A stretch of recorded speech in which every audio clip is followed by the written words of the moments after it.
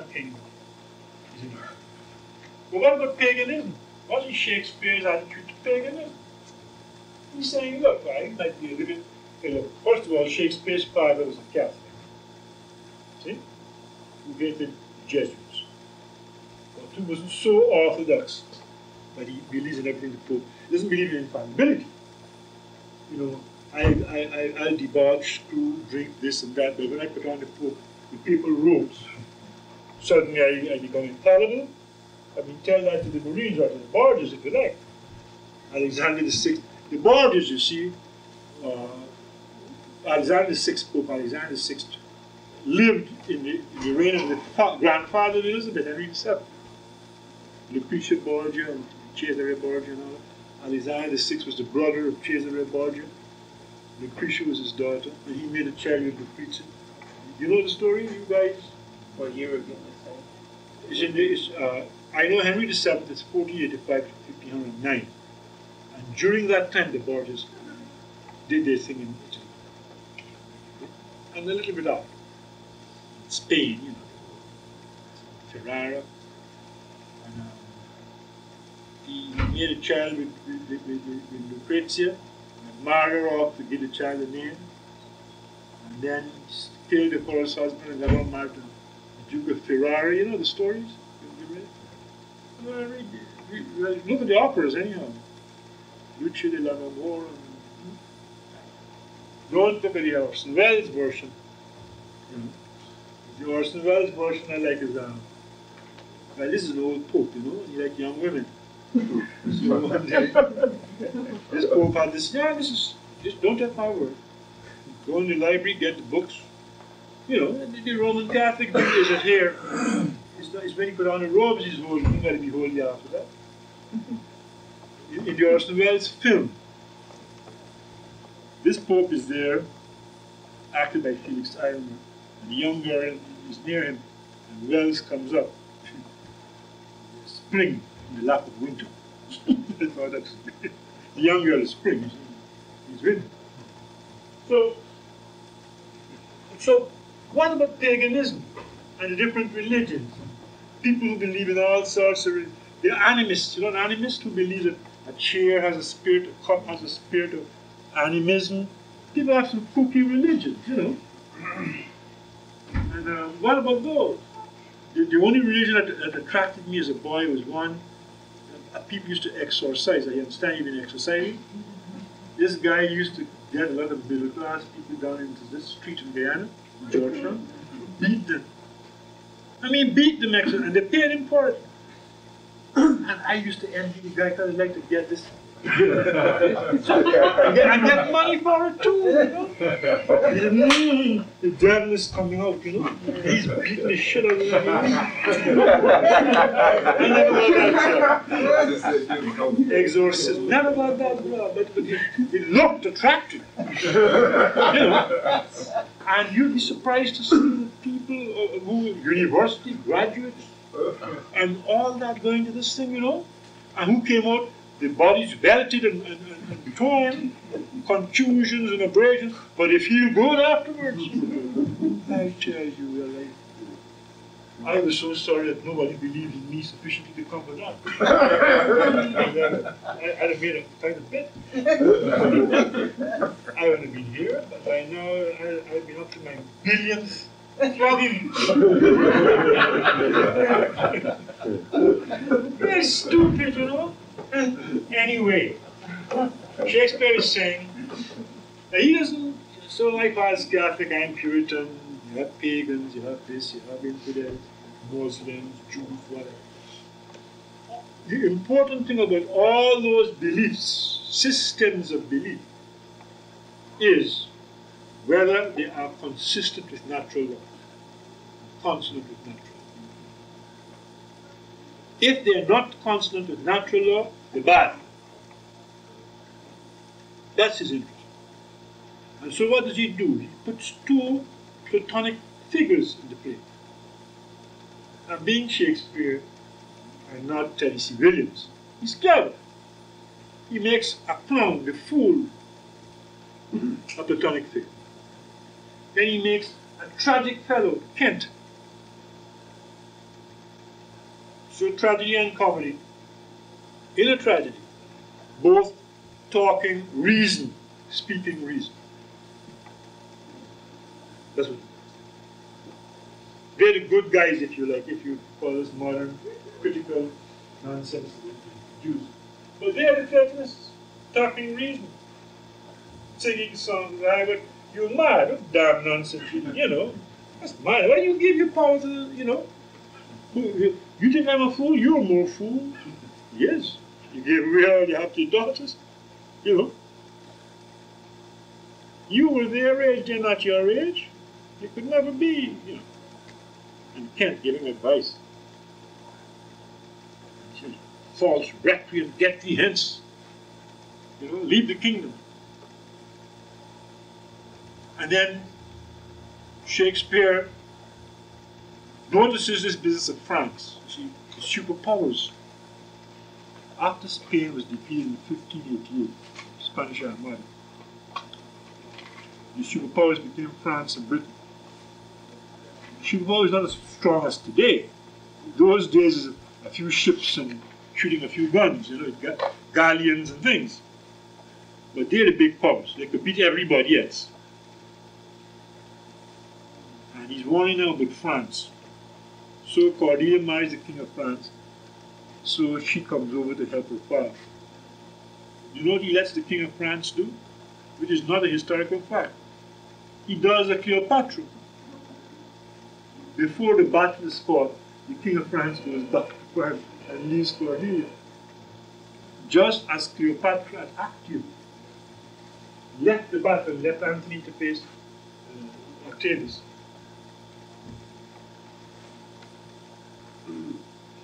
Desertion in the face of the enemy, if you like. So he's warning them. It is all right to invite foreign powers to come and help you settle an internal matter of succession, but they will consult their own interests. They never act in your interests. The king of France isn't going to come to put Lear on the throne because Lear is a good man or a worthy man. He will do whatever suits France. And what suits France? If the whole thing is in chaos, Cordelia dies, Goneril dies, Regan dies, Lear dies, Edmund dies, the whole place dies, Gloucester is blind, you know. That's what suits France. Because once you have chaos, then you're weak and you're wrecked. Once you. So that's what you have to watch for. So Shakespeare is saying, look, all these pagans exist, but make sure it's consistent with natural law. I don't give a damn if you come and tell me, hey, look, I have a new religion. I'm an Orwellian, or I'm a something alien, or whatever. What are the principles? You believe in abortion and murder and famine and destruction and locusts and things. If you believe in those things, then I don't believe in your religion. It must be consistent. Every universal religion must satisfy that criteria, naturally. So he lets Edmund say, nature is my God. Edmund's a bastard. But nature is your God too. Not because you're a bastard born out of wedlock that nature isn't your God. You know? A natural law, and the biggest crime, the biggest offenses are the offenses against natural law. And if you hand over power to the wicked, you break the natural order of things and you produce chaos. If you whimsically deal with succession by giving your daughters, you do. And what is madness? That's his own thesis. Is Lear mad? We know for sure that some men pretend to be mad. Edgar, the lawful son of Gloucester, pretends to be mad. Lear at one stage said, I am mad, but is he really mad? Who is really mad? And what is madness? Let us examine all this reference to Bartholomew and Bedlam he makes. What is madness? I'm sure you must have met people who tell that, hey, you mad, or LaRouche is mad, or whatever. People like thoughts with which they can be comfortable. If a person is uncomfortable with a thought, he thinks you're mad. If you stand up in my class, as I did one day, and said, I'm fed of this damn shit about reaching out. Every damn television thing says, reach out to the venereal disease, reach out to this, reach out. I said, fuck this reaching out, I'm fed of that. You know? Well, reach out to their minds. I'm making, they think I'm mad. They think I'm mad. And liberals always think you're mad. But if you want to see madness, in 1976, in the midst of my little bits and pieces, I go around the world. I go to a conference in the Philippines, Manila, where this man, Marcos, and his wife Imelda, with many shoes. This movement sometimes makes some peculiar judgments. This man's a thug, yeah? Anyway, I don't know Pino, so I'm not saying she's good. But I know him. Her. Then I come across, after that I had to see Kissinger, so I leave. I went this way around. Then I went to San Francisco to come over to Washington. And that was the route I took in 76. And I was in San Francisco and I was in California. They were trying to get Patty Hearst. If that place isn't mad, I don't know what madness is. A woman is walking down the Strand street with half her ass outside. I mean this. Literally half her ass outside. And nobody bats an eyelid, you know. Guy says, get out of my space. So I said, what space are you talking about? What's your definition of space? You know? Is that not madness? Well, I don't know. I could detect no theme of rationality in California. San Francisco, Sacramento, Oakland, Los Angeles, you know? I could detect no theme of rationality. Really, I couldn't. There's no water to Los Angeles, to the city. The angels. Los Angeles. Then there's a girl stand up in a doorway with a fellow under my hotel. I'm staying at a big plush hotel that this Ghana government had me at, Transit Century Fox. I'm coming downstairs and people are making love right there. And she's making love in English, having orgasms in Spanish. Loudly, you know. Honey, I love you. Honey, I love you.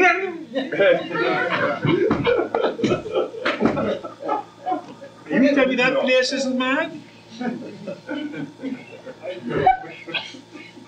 Anyway, this place about so what is madness? The British define madness as being he has a late laugh. That's a late laugh.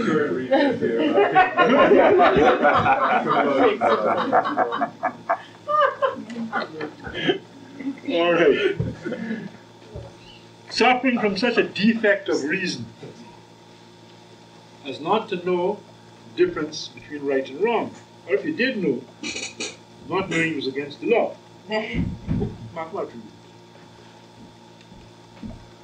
Not to know a defect of reason. Do you think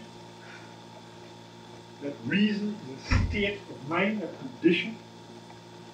You suffer a defect of it, like a fixed quantity of reason and you lack some. Is that what reason is about?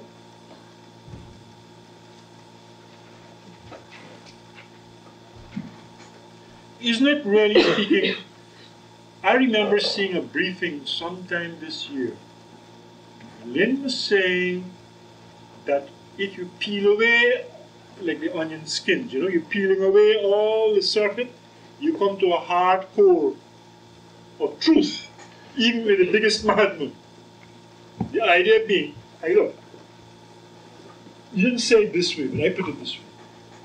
Madness is having a set of false theories of causation. A madman thinks that he fell down because the moon is blue. Some damn false theories of causation. And if you go behind these theories of causation, you end up at some hypothesis which is true, from which he deviated. With the biggest madman. So beyond psychoanalysis, which I'm quite sure you remember, because I read that, if you go beyond psychoanalysis, you end up investigating the theories of causation of the individuals. Isn't your problem out there with people trying to mobilize that they don't know what causes what? Isn't that what you got to get through? That's why they're mad. They don't know what causes what. And I remember, I have an aunt living in California now, who I heard from. After 2 months, he was suffocated. We got to analyze characters, people, and events on the basis of why, what causes what. It isn't really sufficient to say, hey, look, 400 federal and other officers went to Leesburg and Baton Rouge. They say they went because they wanted to get evidence of this, that, and the other. You ask why again, but why? And then why, until you come to the unhypothesized hypothesis. That is what being a business is about. And if you use that technique, epistemological technique in your private lives, half the grief will happen. Some girl comes up to you, I love you, let's get married. Well, why did she say that? Well, we don't think it swell your head, you pat you in the back of your head swell. Curious form of anatomy. Check why. Why, profile it and check why. Do you profile institutions? Do you profile events? Do you find out why? You do that? Or do you just let what will be? That's Tennyson, no? I am so deeply smitten through the helm, I cannot last till morn. Therefore, Lord, take my sword Excalibur, throw far into the middle mere. What didst thou see, Sir Lancelot? And Lancelot come back. I heard the ripple washing in the reed, wild water lapping in the crack. All's religious mysticism. Said, no, you didn't throw it. Lancelot wanted to hide the sword. Do bike business in 14th Street in Manhattan. But in the end, he threw it. What happened? Out came a hand, Marlin, you see, out of the middle mirror and grasped the sword Excalibur.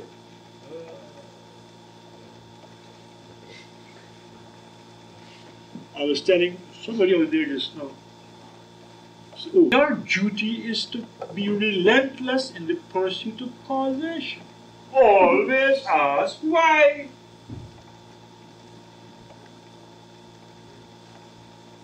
And if the why, the answer is irrational, it's wrong.